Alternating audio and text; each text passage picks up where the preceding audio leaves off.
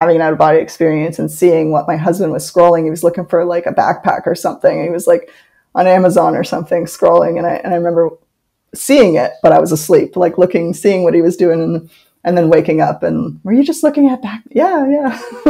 Today's guest, Natalie Dyer, PhD, is a research scientist with Connor Whole Health at University Hospitals, Susan Samueli Integrative Health Institute at University of California, Irvine, and president of the Center for Reiki Research. When I was at Queen's University, which is in Canada, everyone was like, except for my advisor, she was amazing, but pretty much everyone else was like, you should just be a yoga teacher, not a researcher. I was like, okay. And then isn't that terrible? Then I go to Harvard, right? And they're all like, oh, Reiki. Yeah, I love Reiki. And so Natalie obtained her Bachelor of Science degree at the University of Toronto, Doctorate in Neuroscience at Queen's University, and postdoctoral fellowships at Harvard University and Harvard Medical School. And so the people slept maybe 8 hours and they thought they slept 5 hours, or they slept 5 hours and they thought they slept 8 hours. And then they did all kinds of tests like reaction time, cognitive tests, looked at their EEG, their self-reported sleepiness and all of this. And we found that their reaction time, their cognitive function, how sleepy they were, and their EEG activity all followed perceived time. So if they thought they only slept 5 hours, but they slept 8 hours, you'd think they'd well rested. But they're doing these tasks as if they're sleep deprived, just thinking that they slept 5 hours. Hi, today I am talking with Natalie Dyer. So why don't you introduce yourself and let everyone know a bit about who you are? Okay. Well, hi, Liz. I'm happy to be here. Hi. Happy to have you. I call myself a research scientist. My background is in neuroscience specifically, but I do a lot of psychology research now. So I just kind of settled in the term of research scientist. My PhD, as I said, is in neuroscience. I'm also a Reiki master. I'm sure we're going to be talking a lot about Reiki today. So that's a biofield therapy. And I study Reiki as well as part of my role as a research scientist. So I currently am working with Connor Whole Health at University Hospitals in Ohio. I live in Canada, so I work remotely. So I look at patient-reported outcomes following all kinds of different integrative medicine modalities. So from acupuncture, massage, yoga, and Reiki as well. So within the hospital setting, which is pretty awesome that we're at that point where it's being offered to patients. And I have a practice as a Reiki master. And that's pretty much it. Sums it up. I just have to ask, because not that many neuroscientists or kind of traditional science-minded people in general, at least at this point, get that much into this research. So what got you into all of this in the first place? Yeah, well, it's kind of a journey from being really little and just having this sense that there was more to life than this natural sense, like there's more going on than I can see. I knew about, waves and different energies. You can't see them all the time, right? So there's a lot of reality that we don't perceive. And I just got really into that and into science and truth. So I was very much into finding out truth of existence for whatever reason, just an interest of mine, and interested in biology and animal life and life and the mind, and just a lot of interest in, I guess, overall life and psychology. And having these experiences at a young age too. So out-of-body experiences, flying through my room as a child, down the stairs, seeing what my parents were doing, that kind of stuff. And then some intuitive dreams, simple, silly things I've mentioned on other podcasts, like dreaming that my mom bought 2 bunches of grapes. And she was at the grocery store apparently while I was still sleeping. And I'm like, 2 bunches of grapes. So that's weird. And I wake up and she's stocking the fridge and she was like, grapes were on sale. I got 2 bunches of grapes. And she'd never done that before. So just little silly things like that where I'm like, I'm tuning into there's something going on. So I kind of kept an interest in that, but then got really big into the science because I thought this is truth, science. And then in university, all of the things that I had experienced were termed pseudoscience. And I thought, oh, that's kind of disappointing. I didn't necessarily believe that that was the case, but part of me was kind of like compartmentalizing these two aspects now, where I even went through a little period of, I guess, what you could call atheism, or agnosticism makes more sense, really, where I thought I needed, a certain amount of proof. I am still very evidence-based in my mindset, but yeah, I went through a little period there. And then just kept having these experiences, and then realizing, well, if you study something scientifically, it's not pseudoscience. So that's just wrong. And then coming upon this scientific materialist paradigm, and seeing how ridiculous people were when you couldn't even talk about these things with some of your colleagues and things like that. Since then, so I'm talking maybe 2008 to 2012-ish, there's been a big change where a lot of people I work with are open to this stuff now. So just in that decade and a bit, there's been a really big shift that I've noticed. So yeah, I just started shifting my research from what was a pharmacological approach, materialist, brain circuitry, what's going on. I looked at animal models of anxiety. So what goes on when an animal or a human, as an analog, has a threat in the environment, what brain regions are involved, what neurochemistry is involved, and what does that do to execute certain behaviors.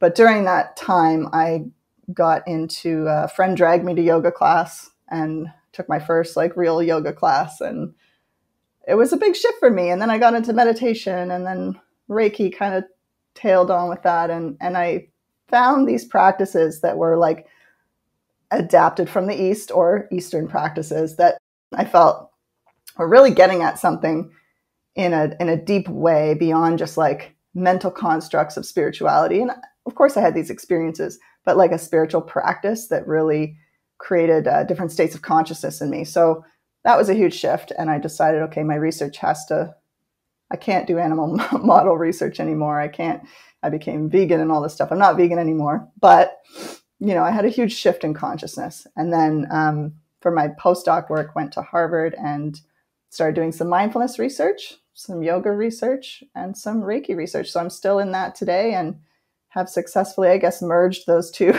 sides of myself. Okay, so I am going to have so many questions about your out-of-body experiences, but I first want to ask you, what exactly is Reiki? I mean, some listeners might not have really heard of it. Yeah, it's two words. It's a Japanese tradition of biofield therapy, and it loosely translates to universal life force energy, or guided universal life force energy.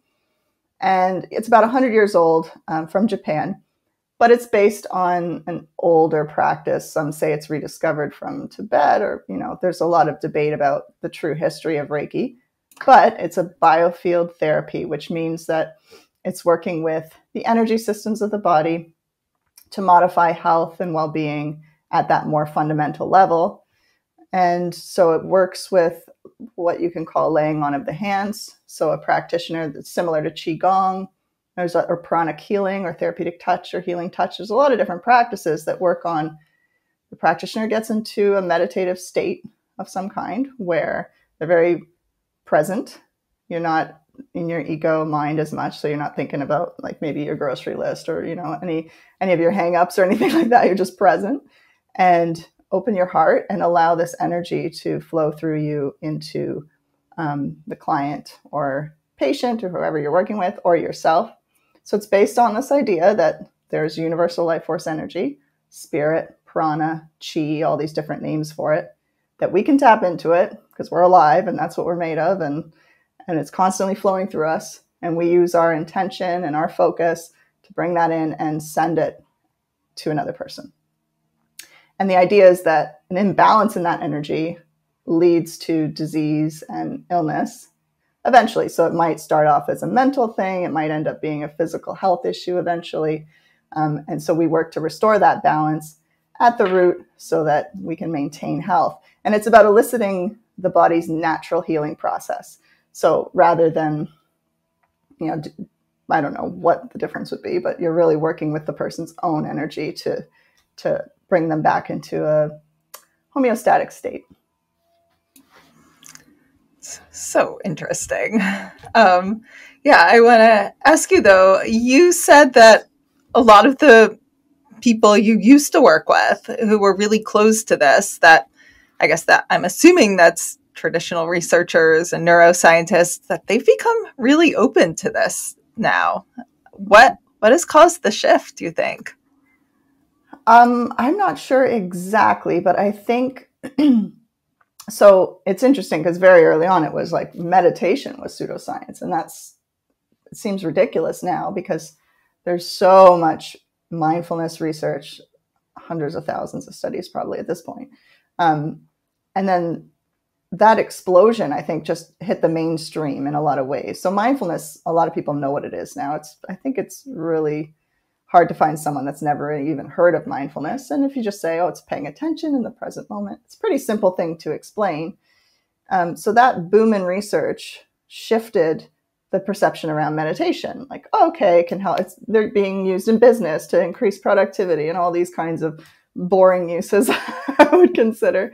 And then that made a shift in yoga as well. And yoga's a little more spiritual, maybe a little more woo-woo to some people than mindfulness. And then tail ending on that is there's a lot of more research in Reiki and biofield therapy. So I think the door has been kind of opening up a little bit more to other practices that are somewhat related. The internet, I think, has helped, surely. You can look this stuff up very easily, find tons of information on it before, we were dealing locally in our towns. And but now you can see, all kinds of podcasts and interviews and documentaries about all of this stuff. And I think the psychedelic stuff that's coming up is also kind of all interwoven with that. So there is a global shift going on where people are becoming more acceptable to these practices. But I don't know exactly why. I mean, some people say that this shift is meant to happen. It's a shift in consciousness and but who knows why? But I think as we do more research and as it becomes more mainstream, then it just naturally shifts culture. So when I was at Queen's University, which is in Canada, everyone was like, except for my advisor, she was amazing, but pretty much everyone else was like, you should just be a yoga teacher, not a researcher. I was like, okay.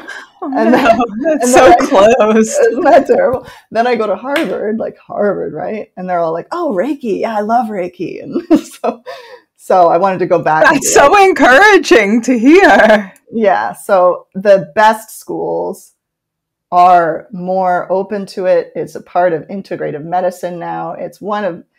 Reiki is one of many modalities that can support health and well-being for patients. So it's being used in hospitals. It's being used in medical schools and being taught in medical schools. So it will trickle down and shift more and more of the culture, I do believe. At the same time, then you have the kind of TikTok thing. I'm not on TikTok, so I'm just going to, I guess, say the TikTok thing. But you get a lot of like narcissistic spiritual kind of stuff going on there. There's some very strange things going on there. So you have this kind of lay spiritual movement that sometimes is becoming very ungrounded or narcissistic. And then we have like the scientific spiritual sort of movement. And I'm hoping that we can kind of find some grounding in that and balance before it just becomes like a joke, potentially. Right. Yeah, I know the exact stuff you mean. It's so disappointing because you're like, no, there really is valid research about all of this. And doesn't make any of this look very serious. No. So just got to brush it off and keep trying to do the balanced work. And Are there any, like you mentioned, there's some good scientific research of Reiki and biofield healing. So I guess actually, can you just tell everyone what biofield healing is? And then I'd love to hear about the research of both Reiki and biofield healing, some of it that you think is really amazing. Sure. Biofield is a term which means the fields that emanate off of our body. So they can be electromagnetic, maybe they are. So ultraviolet, infrared, our heart, all the electrical activity that goes on our skin, all this kind of stuff creates this system of electromagnetic fields and maybe quantum fields as well. So all of that and the information that's a part of it is called the biofield. And so Reiki is termed a biofield therapy, and I think it's the NIH that coined that term in the 90s. But it's also called energy medicine or energy healing, spiritual healing, all kinds of things like that. But in science, we tend to settle on the term biofield therapy. And we call it that. Things are maybe going on with this biofield, but we don't really know details so much. We're at the very beginning stages of looking at things like photon emission. So that's an interesting line of research. I think that's really cool, seeing how photon emission changes when people are practicing Reiki or Qigong, and what that means. And whereas when we look at other fields and how they're changing electromagnetic activity of the hands, for example, we don't see much effects going on. So that's why they call it subtle energy. We haven't quite measured Qi yet. And some say we never will measure Qi or life force energy because one of my colleagues said, open-minded colleagues said, it's in another dimension. You won't be able to measure it here.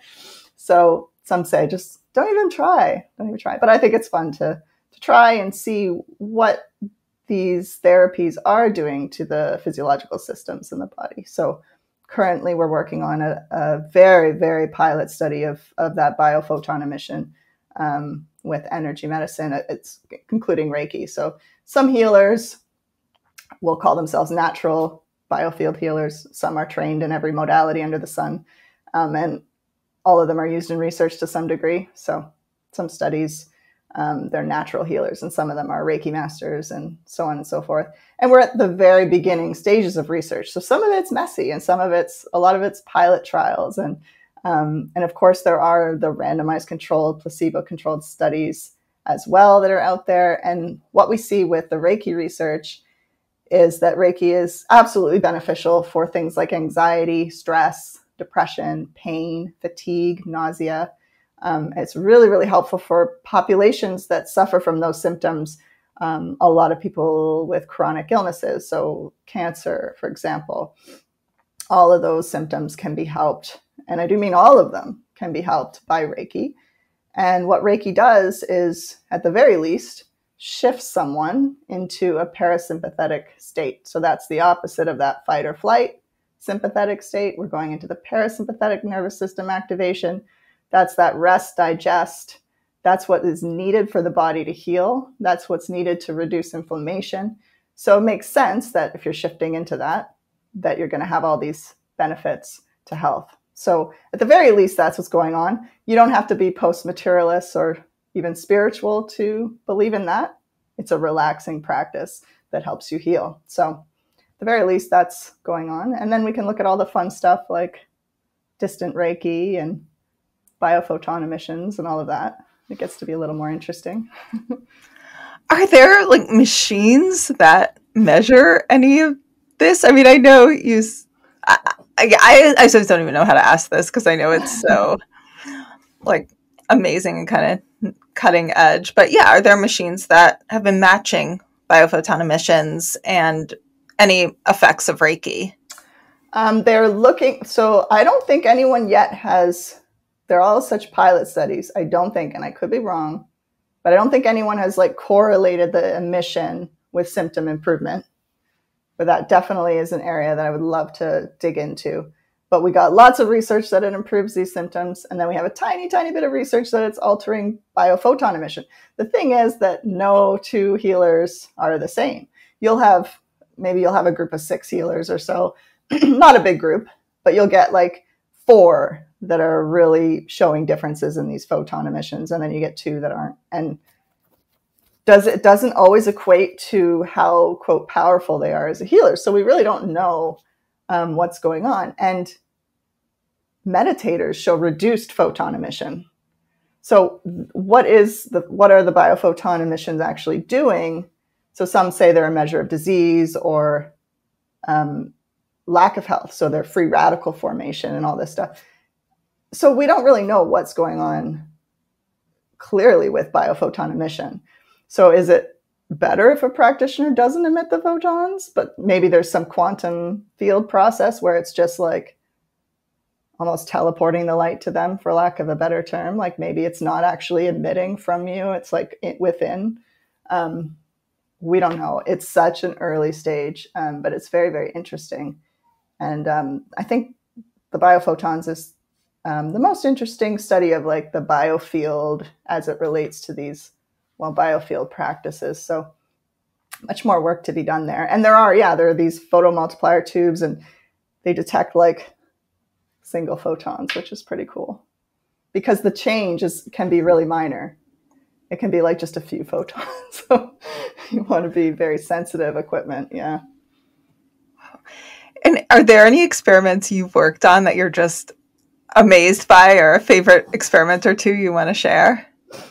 Well, not with the biofield work. So that's very much around symptom improvement, my work, and a bit of, these imaging projects. But work I did in the Ellen Langer lab, if you've ever heard of Ellen Langer, she studied mindfulness at Harvard in the psychology department. And we did some really cool studies with time perception as one line of research where we published this just a couple of years ago. I don't remember the exact date, but it was a sleep study. So we had people in the sleep lab, and this is with NASA sleep scientists at Harvard. And you had them come in and they slept, and they had trick clocks. So some of the clocks went faster than objective time, and some of them went slower than objective time.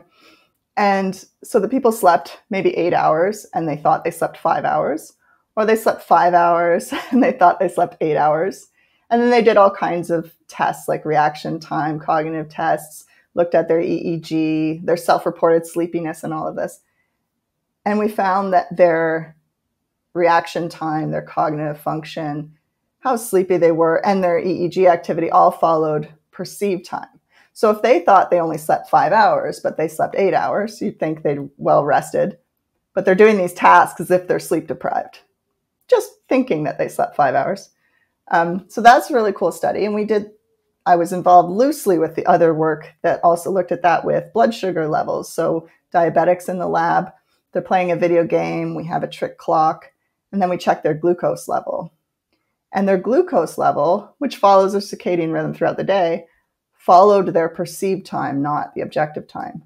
So experiments like that, where what is the extent of the power of the mind? If we can even change the circadian rhythm in our body, or our perceived time in our body, which we like to think of as something that's objective. So those were really cool. And some nocebo studies, so opposite of placebo. So you're told that something's going to harm you, for example. So that would be like a false diagnostic paradigm. So we told people, they came into the lab and we took a saliva sample and we had them fill out some questionnaires. And then the next day we told them, we analyzed your saliva sample and you're developing a cold. Sorry, but we want you to stay in the study and we're going to, keep you in. And then we looked at their immune function. We looked at their cold symptomology. We asked them if they actually got a cold. And a third of them that were told that they were developing a cold actually said, I got a cold. Like, what are you talking about? I had a cold. And then their immune function followed. It could be a stress response. They're told they're getting a cold. Oh, so all their immune function kind of drops, and we can see that in the data. And that was a really cool study too. So the power of the mind over the body. Wow. And so they didn't honestly have any blood work showing they were getting a cold. They were just told it, and then they got the cold. Yeah. That's so fascinating. And that really ties into, like, I'm sure the placebo research and, it really makes you the opposite. Yeah. But it's hard to do those studies because, like, we didn't get ethics approval to do it a second time. We're like, oh, let's replicate this. No. Because it's too powerful and it's not ethical. Like, what's the impact of a false diagnosis of cancer on somebody, or false diagnosis of anything? The only other one I've seen is a false diagnosis of lactose intolerance, where the person ended up or the group of people ended up actually reacting to milk products when they weren't actually lactose intolerant. So that's like an allergy. So we don't know the extent of a false diagnosis on our health, but we sure should. We should keep that in mind in medicine. Yeah. Right. I mean, and hopefully it's not too common, but it definitely does happen, Yeah, it like that can. whole, Yeah. yeah, Yeah. like Because a the, lot of diagnosis is subjective. You got a cluster of symptoms. Not everything has a clear lab test. right. Yeah. And I guess we all like to think everything does. And I mean, maybe it happens. Do false diagnoses happen more than we realize? I don't know. I think they happen a lot. Mhm. And then, I mean, when you think of mental health, which of course, cluster of symptoms, and we give a term to, there's no blood test for depression, for example. Those kinds of diagnoses can be damaging for the rest of the person's life. Even if in that moment, yes, they did qualify based on these symptoms for depression, major depressive disorder, for example. That label, as I'm sure a lot of people have thought before, that label is going to keep you more likely to stay depressed. So that's kind of along the same lines of like holding on to these labels and diagnoses that maybe we can shift out of easier than we might realize. I heard the weirdest thing once, and I don't know if you've heard of this, but someone, I believe they had multiple personality disorder, and one of their personalities had an allergy to nuts and the other didn't. And not just in their head, like literally, Yeah. if they were given a nut in one personality, they had physiological reactions and it was dangerous. And when they were the other, they could eat the same nut, the same body. Have you heard of any of that? Yes. Yeah. And I love that work. That is so interesting. And it's absolutely true. And allergies are one of those things that's so close to the psychological aspect because your body is attacking something that's not a threat. It's not a threat, right? And so it's very easy to like think something's a threat and then have this dissociated aspect of yourself that doesn't think it's a threat. And so it's such a strong split in the self, in the psyche, that the body just follows it completely. Very, very, very cool. Or ones that need glasses and others don't, and they go for an eye exam, and it's. I guess that's something you could kind of fake, maybe, but very, very cool stuff. Oh, I didn't know the I one. I've got to look more into this. That is so insane and so amazing. Yeah, And very interesting stuff. and so let's say you met like a multi-billionaire who was like, you can do any study in the world. What would be your dream study? Oh my God.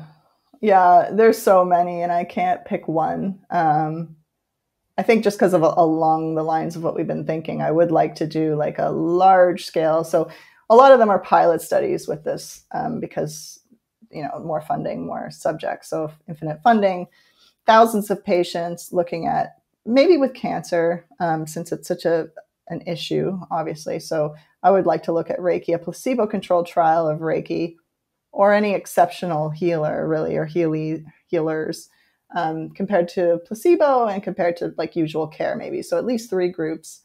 And then I would like to look at actual disease outcomes because a lot of times we're just looking at symptoms. Symptoms matter, of course, for quality of life. So let's look at all the symptoms and then let's look at the disease outcomes as well.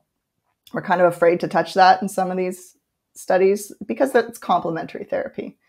But we're not depriving them of their usual care so they can go have their chemo or whatever they want. So it's like usual care plus Reiki compared to usual care plus sham Reiki compared to usual care. And then I would like to look at all these biofield measures. I'd like to look at biophoton emission. I'd like to and try to maybe correlate that to outcomes. I think that would be really, really cool. I'm also interested in how these, apart from just like the fields and all of that, but the characteristics of the healer, like what makes healing more effective for some healers and others. So I'd like to look at things like their level of compassion, their level to tune in and focus, and these kinds of things that I think are really important for the effect of Reiki. So a really big study, probably with cancer patients, looking at the symptoms, looking at disease outcomes, and then trying to relate that to these biofield measures would be pretty cool. But I also really love distance Reiki. I think that's extra cool. You add in the whole non-locality aspect, what's going on there. So a large-scale distance Reiki study would be, with the same kind of idea, would be cool. So that could be another group comparing the distance Reiki to the in-person. could have 4 groups. Do you find distance Reiki works as well as in person? I find it's different. How so? Very, very, very different. So I find for me, I don't know about my clients because I'm not taking measures of my clients, which, it would be nice to know. But from my perspective, so I have an in-person practice and I have a distance practice, and they're very, very different. When I'm in person, it's a nice meditation. I'm feeling, maybe I'm getting really hot. Maybe I can feel in my hands hot and cold spots on their body. And that's pretty much it. Like I pick up some information and I'm just kind of, the energy's sort of just flowing and making sure they're comfortable. I'm kind of, I'm very much still in a physical space. And then maybe I pick up a few things. And then my distance session, I'm not outward. I'm not moving around my room. I don't use a doll or a mannequin or anything like that. It's very much inward and very much of like kind of cupping them in my hands, very much just sending them love, hearts, in my hands and not moving. I'm just kind of sitting here and lots of information comes and it ends up being like a reading. Whereas in person, it's not so much like that. There's a bit of information, but when it's distance, it's a lot of information. And I really don't know why that is, but it's very interesting to me that it's almost like, am I doing the same practice? Is this even the same thing? Because it'll end up being like a mediumship, like someone's past loved one will show up or certain animal spirits, and it ends up being very shamanic sometimes. And it's a totally different thing. And even more so sometimes if, like I used to do it before Zoom, right? The traditional way of a distance session is, okay, at this time you go lie down, I'll do the thing, and then I'm going to write it up to you and, we'll go from there and ask questions back and forth. But there's no contact during it. But now it's like Zoom, everyone wants to be on Zoom. So there is a bit more of like, I'm kind of sending maybe through the camera, but I'm not. So there's a little bit of a less potency there sometimes with that aspect. But if they're completely off camera and I'm just inward, a lot more information, which is more benefit for the client? I don't know. I'd like to know more. I'd like to know what is helping them more. Some Reiki boards, like the Canadian Reiki Association, I don't sign up to be on them because one of their stipulations is that you can't give psychic information. You can't give any information to the client. Well, often they come to me because they want that information. A lot of people come to me like, something's going on. I'm having a shift. I don't know what's going on. Can you like see what you pick up and let me know? And if I didn't have that, I'd feel like I'm doing half a job. So I haven't joined the Canadian Reiki Association. Probably won't because I can't provide that extra amount. And of course, I don't give information they don't want. It's like, do you want to know? Sure. Okay. No one has ever said no. Don't tell me anything. But I think there seems to be some distinction between Reiki and then this like intuitive information, but every Reiki person I know picks up stuff. So, yeah. Wait, I didn't know you also got psychic and medium information while doing it, and you get more when it's distant, you said. Yeah. Mm-hmm. Yeah. Wow. And it might not be true for everybody. I'm an introvert. I don't know if that matters. I don't know, but maybe I'm a little more nervous in person. I really don't know, but that was something that was very surprising when I trained in Reiki.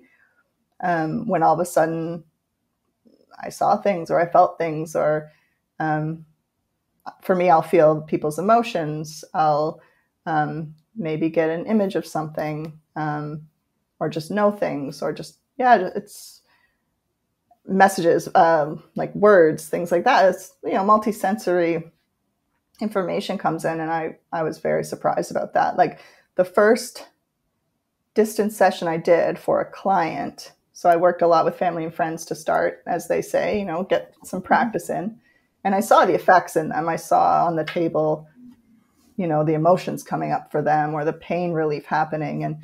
But when I did my first distance session, that blew my mind because, you learn these symbols in Reiki. It's part of the training. And I was tracing this symbol on her head, on her forehead, for whatever reason. I don't remember, why I was doing that specific thing. But afterwards, she was like, I felt you were tracing this symbol on my forehead. And the woman didn't know Reiki. Right. She didn't know symbols were part of it. She was like, it was like a line that went this way and then that way and down. And she described. And I was like, whoa. And this was distant, or it was in person, but her eyes were closed? No, it was distant. I was in Canada and she was in America. So that to me was like, wow, this is really cool. Yeah. Oh my God, that's crazy. I love that. And are there any other evidential verified weird things that happen that you can share, or most client privacy?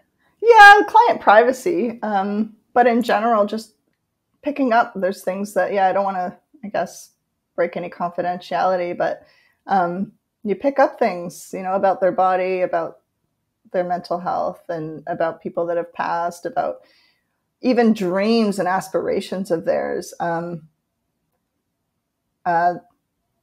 Seeing an image of, I'm trying to not reveal it, seeing an image of what they want for their life, and then saying, I see you here in this location doing this. And they're like, oh, that's my dream. But getting this clear multisensory experience of it where I'm there, I see the sights of, and oh yeah, then you should definitely go there. Well, if you want, but that's the message. So really tuning into so much aspects of the person, not just physical, mental, but their hopes and dreams and what would be the right step for them. And it's all really related, I think, to their soul growth. And then some of the dark stuff, the traumas and some of the pathological thinking that might have brought them to where they are right now. And there's always some kind of homework or some kind of task or something for them to do to make a shift. Very infrequent do they come with some issue and then there's no guidance, right? We want to be able to guide them so that they don't need to have the Reiki. And you mentioned, since you were a kid, without even trying, which I'm so jealous of, you went out of body all the time, or I don't know if all the time, but you had not all the time, but you had out of body experiences. You had, I forget what other experiences I guess a knowing, you said, and psychic dreams or intuitive dreams a lot. Yeah. And then just a feeling home was somewhere else and I'm here on a short trip and I got some kind of purpose. Now, as a caveat, my home life was kind of a rough childhood, some abuse. And so that naturally causes, a lot of people to question, to think, and to some people to a pathological degree. And you can pathologize maybe you want, but it really made me it's okay, this is crap. So there's something greater, there's something better. And I feel being alone in my room, I didn't feel alone. I felt there was I was still connected to wherever I came from, sort of feeling. It's hard to explain, but just having that kind of communication constantly. I was put into Catholic school, but I was not raised Catholic really. But my schools were very liberal in that it wasn't dogmatic. It was just Jesus taught forgiveness and love, and that was kind of the gist of it. So I did have a basis of belief in a God from a young age, whether that was inherent in me or because of being raised that way, I don't know, but it was never associated with the way that you would think of being raised in a Catholic way. So I kind of rejected the Catholicism, but took the good messages from it. Hey everyone! I'm really excited to let you know about the Science and Spirituality salons I'm now hosting. During these intimate events, a scientifically verified psychic medium will give all of you readings and I will give a talk on the science and evidence that changed my mind about an afterlife. This will also be an amazing opportunity to get to meet some of you in person or virtually, and to share more about all the science and data that transformed my worldview and got me through my worst days. These can be hosted in your home, in a nearby cafe with a private room, or they can even be virtual. I've hosted a few already, and they were really special, fascinating, emotional, evidential. So if you're interested in getting a small group together over dinner, brunch, drinks, coffee, to learn more about the science and to get evidential medium readings, send me an email at hello@wtfjusthappened.net and put science and spirituality in the title. And so of those experiences that you used to have, you mentioned, I guess, where you had a dream of your mom bringing 2 things of grapes, and she got 2 things of grapes. And did you have any out of body verified or really amazing experiences that you want to share too? Verified. Or if not verified, just what any standout ones? Yeah. I had, I can't verify any of them, but just like, I didn't want to go to bed, I wanted to stay up. So I would just pop out and kind of go down the stairs and see what was going on. I mean, it didn't happen a lot, but it happened enough. You have one of those, you're like, whoa, because you're fully conscious. It's not like you're asleep, right? And everything is pretty vivid. And then when I was a teen, this is before a teen. And then as a teen, I started to want to have them elicited, like intentionally. So I remember having a few where I was very much aware, like floating above my body, and I would get scared. Like I'd go up to the roof, and then I'd feel like some energies or something. I'd be like, no, and I'd try to go back down, and just learning how, like, when you can't move the way you would move your body, and if you try to do that, like you're trying to move your body, and you get paralysis. So that sleep paralysis thing that I don't know if you've ever had, very scary and uncomfortable when you can't move anymore, but you're like out of body. And then there are some scary imagery and stuff that can happen with that. I've had a few clients lately that have had sleep paralysis issues, and so it's kind of common. But I remember seeing, like, I was trying to get up, but I like kicked my leg, but it was my astral leg or whatever you want to call it. It wasn't my physical leg, and it was all silvery, and I was like, whoa, it was really cool. But yeah, none of that can be verified, but I was fully awake and fully like, holy gosh, that's not my physical leg. It's just, and then I also remember having just more recently, and it's not like very cool or anything like that, but just, I remember like sleeping on the couch maybe a few years ago and having an out of body experience and seeing what my husband was scrolling. He was looking for like a backpack or something. He was like on Amazon or something scrolling. And I remember seeing it, but I was asleep, like seeing what he was doing, and then waking up and, were you just looking at back? Yeah. So that's kind of verified, but it's not, not super, super cool, but seeing things that were verified. Yeah. Those little things, like knowing the grapes or seeing what your husband was scrolling. I mean, I think sometimes those, more than some amazing spiritual, are more powerful, or, I mean, maybe powerful in a different way, because they're just so factual.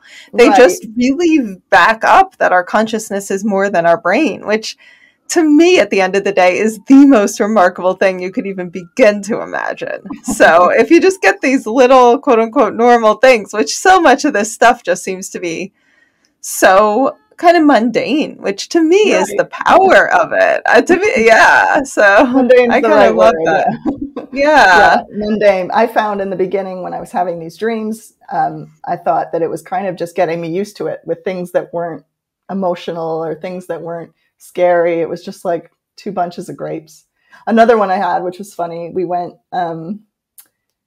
to this hotel. We used to go to this beach when I was a kid every year with some friends, my parents and their parents and kids, and we would rent like a hotel, and I slept in a bit, and in my dream, I was like swimming in cornflakes. It was like corn, the cereal cornflakes, just little flakes of corn.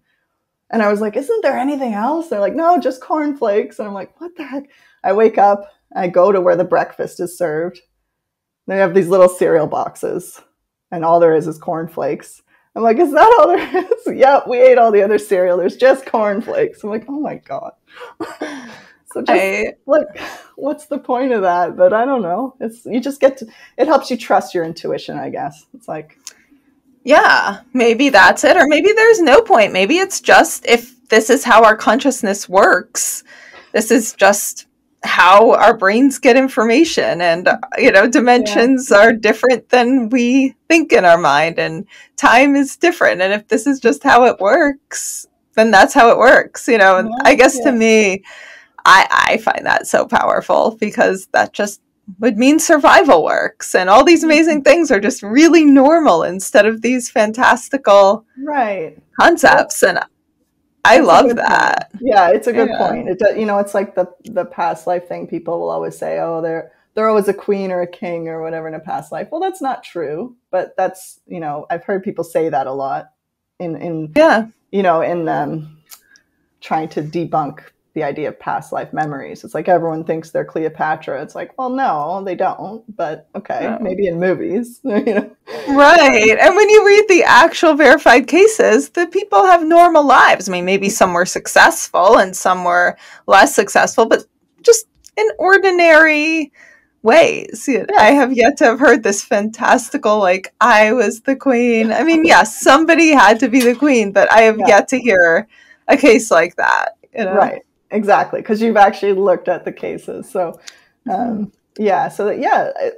is just mundane is a good way of thinking about it. It's just how nature works. It's how reality works, and it doesn't have to be fantastical. And that, to me, makes it seem so powerful.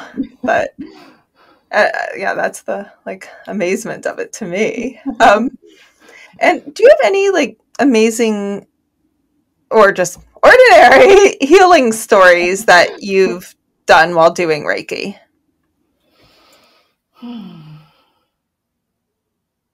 I really think, it's just generally speaking, I think in terms of healing, helping people with chronic issues for sure. I have yet to, I haven't cured anyone of anything, healing is so much different than curing. And it's a huge multidimensional sort of process than just, removing a disease or whatever. But certainly have helped people with chronic illness, with relieving their symptoms and extending life as well. There was one client, it's a testimonial, so I feel like I can share the story of a client who wasn't supposed to be alive for much longer. And I gave him a session, and his deceased wife showed up, and that was a very powerful thing, because I saw her clearly. I didn't, know anything about her. I saw what she'd look like, short blonde hair. Her name started with a D. I got all this information, and she was kind of like, I'm taking care of him. Like I had to sort of explain that I was there for, good purpose, and okay, yeah, he's your husband, your person, but I'm just here to help, in any way that I can. But he did end up living a lot longer because he was on his, I think he had a few weeks to live, and then he lived quite a few more months after that. So, and his spirits were lifted, and, his symptoms were improved, things like that. I'm not convinced that we're not supposed to die. So one person once said, if Reiki's real, then why aren't all the Reiki masters 300 years old? Why don't they live forever? But I don't think we're supposed to be here forever. And you start reading about near-death experiences. I mean, dying doesn't seem like a horrible thing after a while. Everyone dies. It's part of the plan. And it doesn't, yes, before I thought there was an afterlife, I was like, oh my God, I never want to die. I thought it would just wipe me out. But once you start really studying this, you're just like, it's just like, you're supposed to eventually go to college. You're supposed to then graduate college. You're supposed to go through different stages. And it just seems like other states of consciousness. And you'd be missing out on the next things if you never died, It's true. And my mother, who passed away in 2020, was the most... Sorry. Thank you. She was amazing. My best friend, totally into all this stuff for sure. And I felt like everything I did came down to this moment of, she was in the hospital on her deathbed. I hate that term, but whatever. And her family was there, my uncles and her mother and all that. And one of her brothers said, "Aren't you scared?" And she said, "No, because of everything Nat taught me." And I was like, oh my God, that made everything worth it. And not only that, but she was just like, I'm so excited to see Granny and to see this person and that. And she was just like, she died in the best way possible, despite it being cancer and pain and all of that. But in her mind, her mindset, her spirit, she was like excited. And she, you know, she had images, a tunnel and all this kind of stuff. She had sort of a near-death experience while she was still alive. And yeah, pretty remarkable that what all of this can do for a person, because I think that was one of my main driving factors early on, was to relieve suffering, to remind people who they really are, so that we can live better and die better. Well, so that was like totally worth everything. Thank you so much for sharing that. That must have been, I mean, that sounds like a very kind of special, transformative, difficult story. So thank you for being open with that. Oh, yeah, you're welcome. I'm just, if it helps other people, then that's good, right? I just felt like that's why I've been doing everything in this moment right here, to make her transition better. Oh, such a gift. Right. Yeah. And then to be able to share that with other people, give them hope there's something more. Mm-hmm. Yeah. So you said she had an NDE and then she came back before finally passing. She kept kind of thinking she was going. And then my dog showed up, who passed a few months before that. And she was like, oh, and then she was like, oh, I can't go yet. Oh, it's closing. It was just like a little visit. And then, so she had little moments like that. And she's like, when the color turns this color, then I can go, but it's not turning that color. I think she said when it turns blue or something. And so she was kind of describing what was going on. It was pretty interesting. Yes, she was on pain medication at the time, but still. I mean, that is still so consistent with so many people towards the end, whether they're on medications or not. There's just these certain consistencies, no matter what, you know. Yes, exactly. Yeah. Yeah. Now, I know you mentioned, for example, on Ben's podcast, Unraveling the Universe, that you had a channeling experience and you had a past life regression. Are you comfortable sharing both of those experiences? Yeah, sure. More so the past life than the channeling thing, I guess, but I'm happy to talk about either. Okay, yeah. If you're comfortable, I'd love to hear a bit about both. Yeah, sure. So the past life, I went to an event with my mom, and there was a bunch of people in the room. It was a Hay House event way back in the day, and Brian Weiss was giving a workshop. And you're probably familiar with Brian Weiss if you're digging into the past life stuff. Yeah. So maybe just tell our listeners, they might not be. Yeah, he's a psychiatrist who used to not be into any of this, and through psychotherapy and doing some hypnosis work, he started to understand that some people had potential past life influencing their current psychology. So past life trauma, things like that. And if you went through it in a psychotherapeutic setting, that you could help current psychological issues. So he had different case studies, and he's written a few books. One of them is Many Lives, Many Masters. So I went to one of his workshops, and part of that was him talking about his story and then having us do a group past life regression. And so you go and he's like, go lay on the floor or something like that. And he took us through his journey, and you could probably find hypnosis CDs of it, or CDs, MP3s, whatever, of his guided hypnosis. And so I found myself, he said some of it's symbolic, maybe it's not even real at all. Maybe he prefaced it by saying, this could be a real past life. This could be just symbolic. This could be, just go with it. Right. So I'm like, okay, fine, go with it. And I found myself in a town, and I was like, it's like France, but it's Germany. Is it France? Is it Germany? I don't know. I didn't know anything about at that time, I didn't really know anything about the history of Germany or France. And so they say, okay, go walk around and talk to people. No one wanted to talk to me. I was kind of like shunned or something. And then he guided me to everybody to the point of death. And here comes kind of a stereotypical situation where I'm up on the gallows in the city market square and being executed. Small town, being executed for being a heretic. And I was a man. You look down on your hands as part of it, hairy hands. Okay, I'm a guy. Someone threw a rock at my head, like right when I was up there. And then I see this executioner, but it's stereotypic. Okay, they're in like a cloak kind of thing. They have this long handle with a little axe at the end. And I get my head cut off. Didn't feel the pain or anything like that.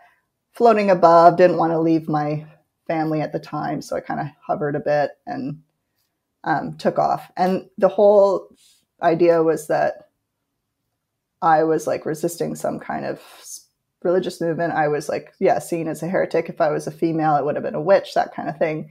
This is where it's kind of stereotypic. But I was just like a normal person. I wasn't anyone special. I was just in the town and I spoke out a lot like I am right now. I don't hold back. I just say what I think. And that's what I did. And I got killed for it. And then I was like, okay.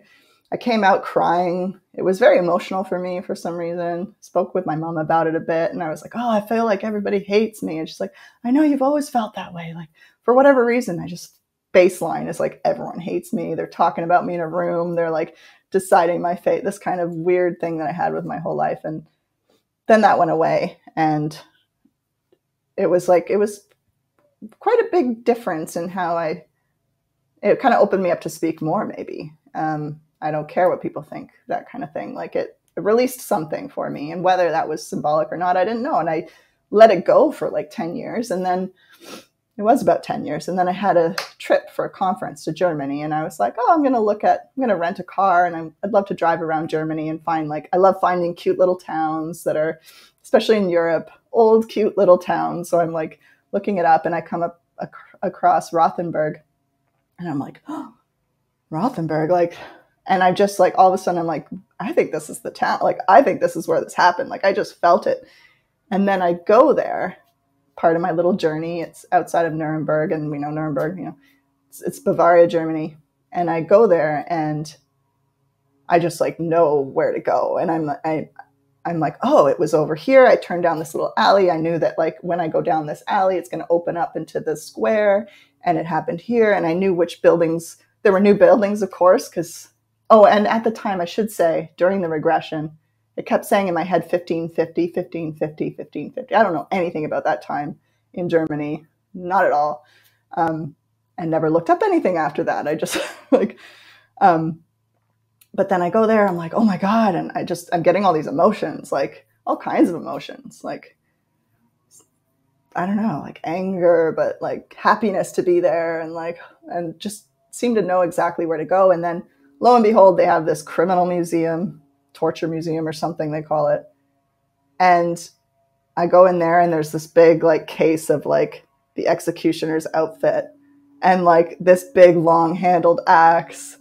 And then, and then they have these books about the history of and all the beheadings they did in that square. And there were a couple men that were called heretics back then. And then, they did some witches, they did some heretics, and it started in 1545. So from 1545 to 1560 or something. And mine was like 1550. They were doing that in that center.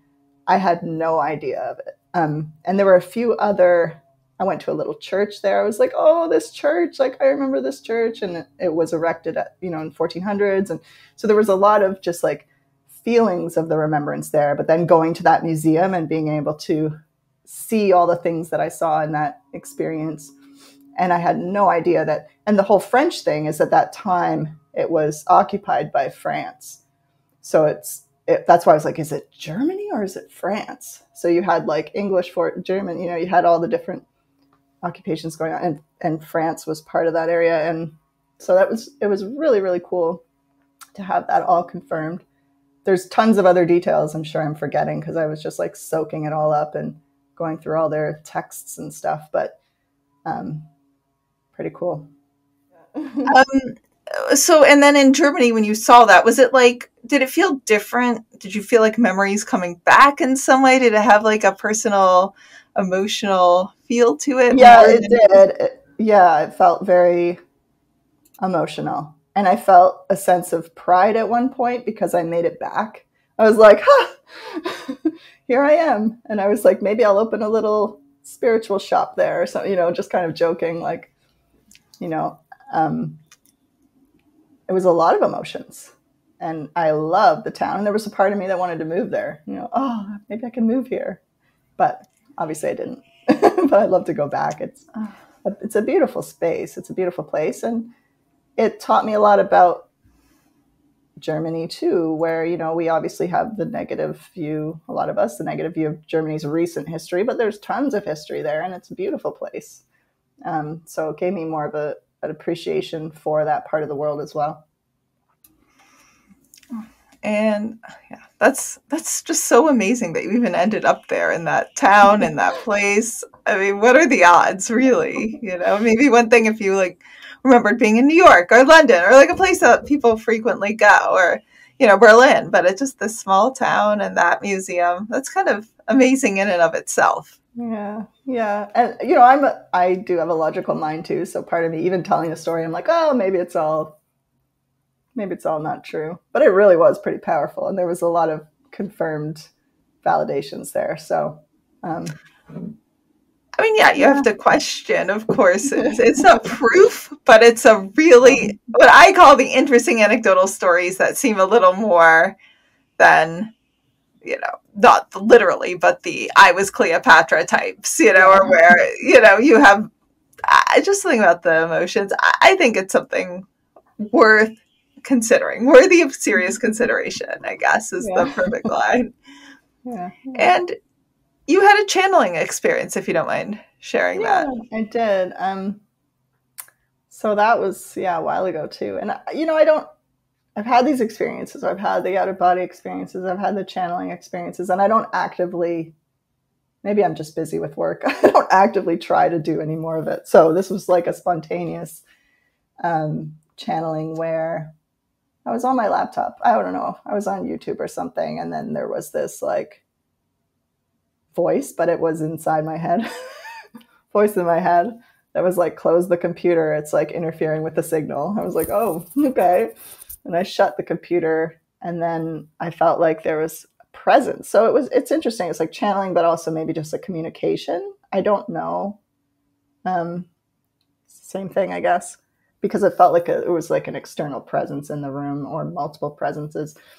And I was kind of nervous, like, who is this kind of thing? And I asked if it was of the light. And I said that on Ben's podcast too. And as I said that, I thought it was the silliest thing to say. Like, what does that even mean? Like, are you of the light? And then I just laughed because the impression I got back was like benevolence, right? Like, that's what I'm asking. Like, are you benevolent being? And it was so obviously a yes that I just laughed at myself when I asked it.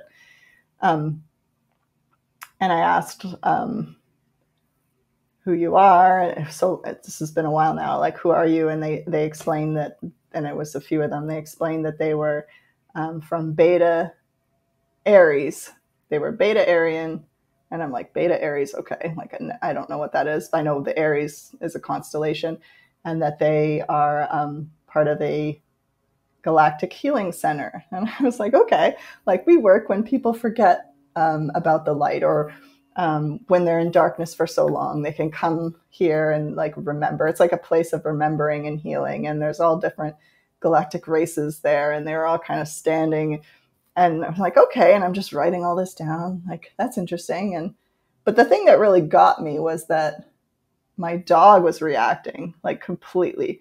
So where I felt like they were. So a lot of people know when there's a presence. You can feel something, like, so you can just sort of feel like there's something there. There's some beings there. And my dog, who'd never done this before, was like looking at it, like, when the hackle comes up, like, what the heck, like growling, kind of like, what is going on? And she was a very sweet dog, and she was very much like cautious, like, what is this? And definitely looking at something, like sniffing, like, so I asked, I was like, why is my dog reacting? Oh, well, she sees the energy. She just doesn't understand. Like, she sees us, but she has no idea what. So she's like cautious, and because I was like, oh, she's not reacting well.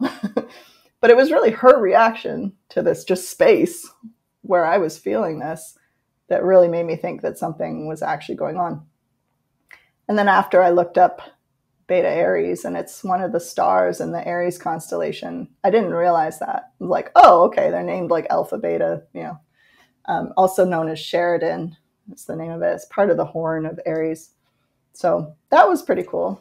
And they're a healing group where, like, do they come try to heal people on Earth who've been like lost, or is it people like they'd work with you so you can better heal your clients, or is it just like after you've passed, like, beings who've had incredibly traumatic lives here or maybe other material planets will go there to repair? That's the impression I got, was that that's mostly what it is. But I people also after passing you go there to repair. Okay. Yeah. We're talking like multiple lives of like a trajectory of like darkness kind of thing, where like you can't pass over as smoothly. You need some kind of healing of some sort. That was the impression I got. Whether I can work with them, probably, because why did they contact me to begin with? And then I kept asking, like, how can I contact you? They're like, just do it. Like, just do it. And maybe they're kind of like, oh, she never did. Because I don't know. I never pursued it. Maybe I should look into that more. And then they said that it's like because there's no space time, or time is not the way we think it is, that it's almost like a recording. So like if I ever do tune right in, it's like just right back at the same spot. Hard to kind of explain. It's like you just go right back to where we were just communicating. That's kind of the impression. Almost like a Zoom recording, like your podcast, Yeah. I mean, consciousness can create that, and our normal consciousness creates podcasts, and then someone else can go listen whenever they want, wherever they left it. So it's got to be I don't know. I mean, we can't really understand this stuff, or can't really understand other forms of time, but and maybe they do help me. I don't know. I just ran the Center for Reiki Research Conference this past weekend, and one of our speakers was Helen A. Wabe. If you've heard of Helen A. Wabe, now that we're talking about channeling, she does some work with channeling. Yeah. And she presented a cool study where we've had her on the podcast actually before. Yeah. Awesome. Yeah. So she was one of our keynote speakers, and she presented one of their recent studies where they had healers. I think they were, maybe some were Reiki. I don't want to mess it up, but biofield healers doing a session. And then they had a third person who was a seer, a clairvoyant, watching the session, and then drawing what they saw, the energies, etc. And every single session, there were other beings present. And in some of them, they were extraterrestrial beings. So that got me thinking too, like maybe they're assisting and I'm not aware of it in the moment. I don't know. But it's pretty interesting how that study is really, really cool. Some really cool work coming out of ions. They're fascinating. And I guess in all your experiences now doing Reiki and some of your research, what are your thoughts on the afterlife? Have you had experiences, evidence? What would you say makes you, from what I understand, you do think there's an afterlife, and what in your experiences makes you think that? There's obviously lines of evidence that are apart from my own experience. So the children remembering past lives and mediumship and near-death experiences and all that. From my experience, it would have to be the strongest proof would be the mediumship experiences that I've had as part of the Reiki practice. So I don't think Reiki in itself really points to that by itself. We can still have energy fields that are affected by our other people's energy. Like, you don't have to have an afterlife there. But when you connect to that other person's energy, and all of a sudden their past loved one is there, and they're giving you these verified messages. You see them clearly. It's verified through photographs. These kinds of things really are quite powerful for the experiencer. If I tell someone that, maybe they'll think I'm crazy, depending on their belief. If they've already looked at cases and they understand as much as you do, then you're more likely to believe my situation. But I don't think it's strong evidence for anyone else. But for me, the multisensory aspect of it, the verifications, and not just one instance over and over again, to me is quite strong evidence. And also the distance aspect, because that's kind of cool. It's like, okay, well, our consciousness doesn't depend on space. So that's a big shift there. It's not confined to our brain. That's a big shift. Some animal communication stuff has been pretty cool too, where communicating with cats, for example, and doing sessions for cats and really connecting with their consciousness and how similar their consciousness is to us in terms of how it communicates, its vibration, and that makes you think there is this maybe one consciousness that we're all a part of. In what ways are cats' consciousness similar to ours? And you do a lot of Reiki with cats, I guess you're saying? A bit. I wouldn't say a lot, mostly humans, okay. But every so often someone will contact me to find a lost cat, for example. There's been some really cool stories with lost cats. And it's there, and maybe guy who just popped in. He's lying on my feet the whole time. Oh, perfect. Kiwi.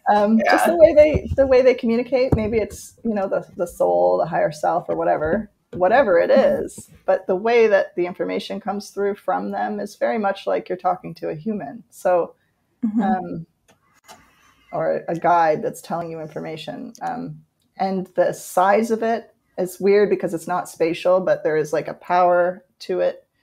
I remember one acquaintance, her cat was sick, and I finally got around to like Reiki. A bunch of people's on Facebook sending energy, I said, okay, I'll send Reiki. I finally got around to connecting with this cat, and it was like, whoa, okay, like right away, I'm like, this is not in a body anymore. Like, this is like a celestial, huge being. Like, and she said, yeah, she passed, an hour ago. So it was like, all I can say is like, it's just a big energy, these cats. And I think that's why they like a lot of space. Almost every cat that I've communicated with is like, I want space. Sometimes when they run away, they just want space. They don't like to be too confined and and I think their energy is really big. Dogs are a little different. Their energy is not as big, but their heart is big. It's hard to explain, but it makes me think there's a higher divine intelligence that is connected to the cat, that is very similar to the divine intelligence that's connected to us. I mean, the emotional connection I have with both my dog and cat, and the connections I see they have with each other are, they're just as deep as connections with humans, for sure. I always, I just never understand why people. It's just a language. That's it. I agree. Yeah. And I would say all animals, I think humans for some reason have gotten to a mindset that animals don't have, I don't know the word. I don't like the word soul. It just has too much religious connotations, but don't have like emotions and consciousness. Maybe personality is the word, but yeah. Right. Yeah. Well, they definitely do. Anyone that's owned a pet of any kind, there's definitely personality there. There's definitely emotion. Yeah. And we're a little over an hour. Do you mind if I ask you just a couple more questions? Sure. Yeah. To run? Okay. Did you ever have any luck finding anyone's cat? You said you also find lost cats. So I don't know if maybe someone's listening with a lost animal. I know that could be terrifying. Yeah. Yes. A few. One was a long journey where he was lost, and my friend moved to a new location. She's like, doesn't even know where the house is. Like, he just took off. So it was very concerning because she moved. and it was a very strange, long journey. She wrote a testimonial, so I feel like I can, if they write their experience publicly on my website or something, I feel like I can talk about it. And this cat didn't have claws. So she was like really worried. And I saw that this cat was around the area, but it was being helped by blue jays. It's so strange, right? Okay, blue jays are helping this cat, like giving it food or something. Very strange. But then my friend kept finding blue jay feathers after that. Like, and and then I was given like exercises. She was like, okay, this cat just wants space. Like, give it space. And the cat's talking to me like, you know, it's been difficult living with her, and like telling me things like why it needs this space. Yeah. So then these instructions, like, okay, open your heart, extend it out, like let it know like you're not smothering it, kind of thing. Like, so there was this whole like dance for like 2 weeks or something like that. And then I was like, he knows where the house is. Like, these blue jays were helping. I don't know how this works. I don't get it. But these blue jays, they know where you live. They know where the cat is. They're helping this whole situation. Of course, in shamanic traditions, it'd be blue jay spirit. And there are all these things associated with different energies of animals and animal spirits. And so she kept finding these blue jay feathers. I'm finding blue jay feathers. We're sharing them all. And then one day she's like, oh, he's in the backyard. Like, and she got all excited, and then he took off again. I'm like, oh, he's just like playing. And then eventually she's like, he's in my arms purring, and like, you know. So he came home, and it's very clear when they're going to come home and when they're not going to come home. Some do not return. So just because like someone contacts me to help bring their cat back doesn't mean they're going to come back. It's not like I can control this being. It's like I can communicate and find out what information's there about it. And sometimes the cat does not want to come back. Maybe they found a better home, you know, I'm like, oh, this one has better food or something very simple like that. And sometimes they don't come back, but there have been a few that one that was like stuck somewhere, and I saw exactly like they're in this tall grass, very close, a neighbor's tall grass in this kind of ditch thing, and that's exactly where they were, and they found the cat. And so it's different information that comes up, and there's a free will of the cat, of course, and it's just a matter of communicating with them and seeing what they need and trying to help bridge that communication with the owner to provide those needs. Or to find them if they're stuck somewhere, of course, and then to go find them. You said it's clear when they're not going to come back. You get messages like, I'm happier here. Maybe they came from a family they weren't as aligned with, you know. Mm-hmm. Yeah, maybe. It's pretty clear.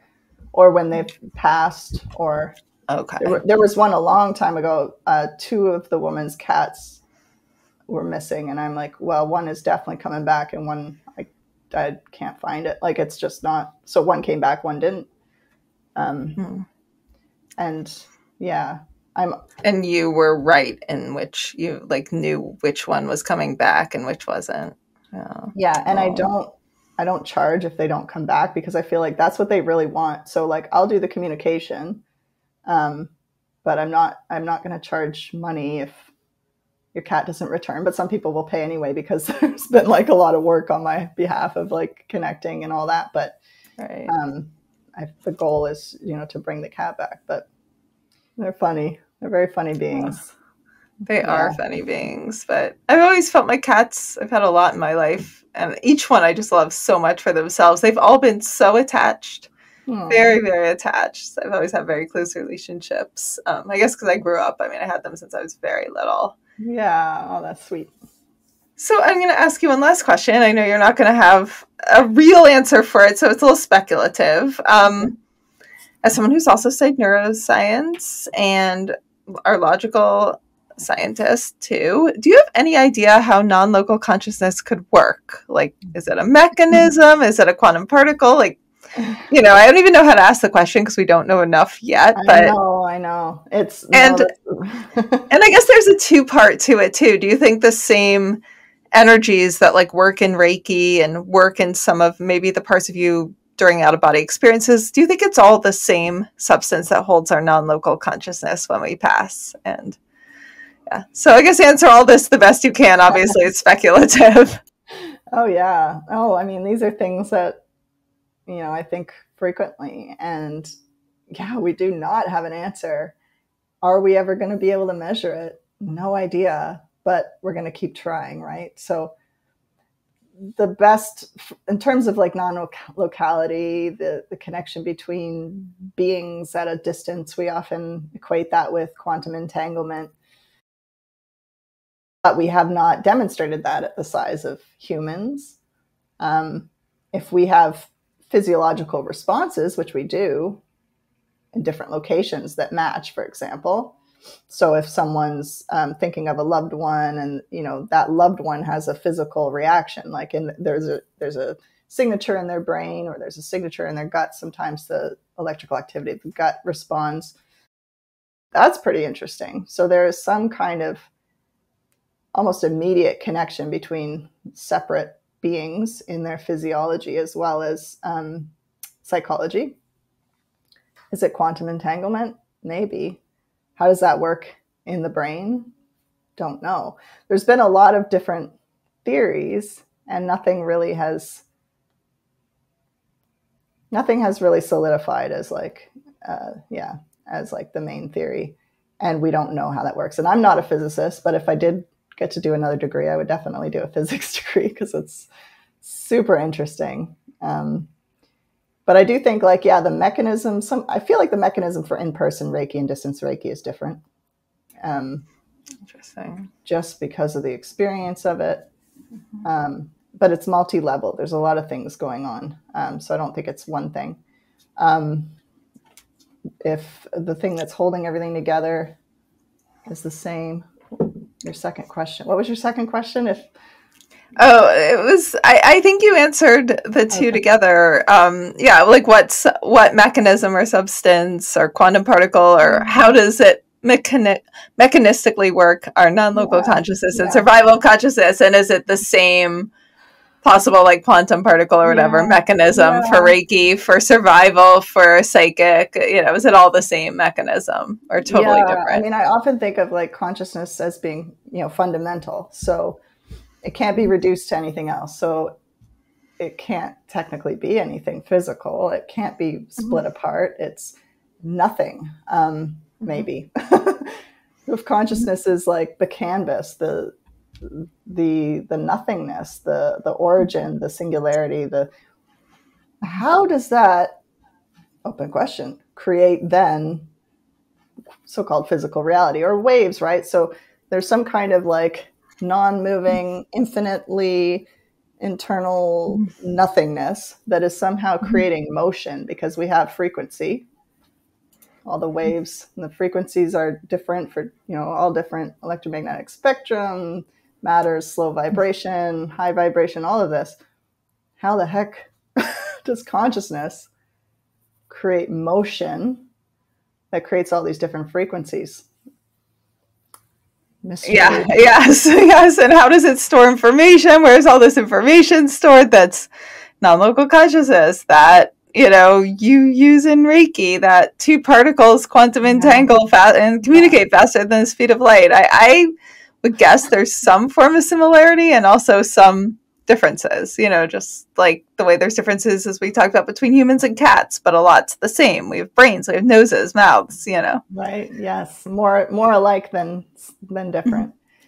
I think so. Yes. Yeah. And the where is everything stored, or how is it stored? And and how does it imprint on a brain? And, how does it tie into time?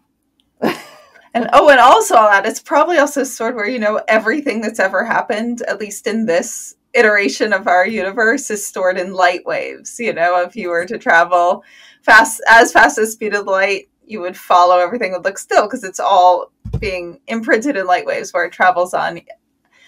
I don't know if eternally, maybe just until the next big crunch, who knows, but at least within this universe, maybe multiverse, I don't know. I mean, those are bigger, but I would think somehow it would tie into light and the way light stores like it's information from the beginning of the birth of this universe. Yes. The big and bang, light I that guess. we can't perceive with our eyes, Right. Or it'd be kind of crazy everywhere, probably. Right.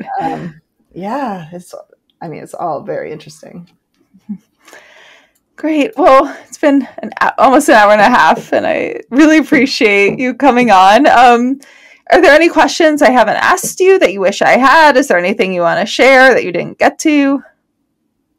No, I mean, that was a great, fun conversation. It was. I wish I could answer that last question more. And I'll just keep sciencing, and I'll keep researching, and yeah, because it is the ultimate question, and yeah.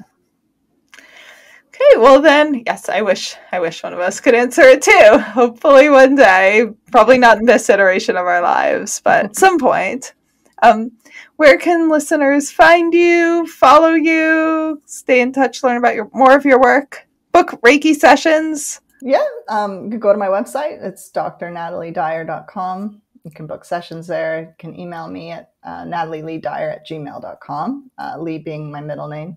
You can find the email address on my website.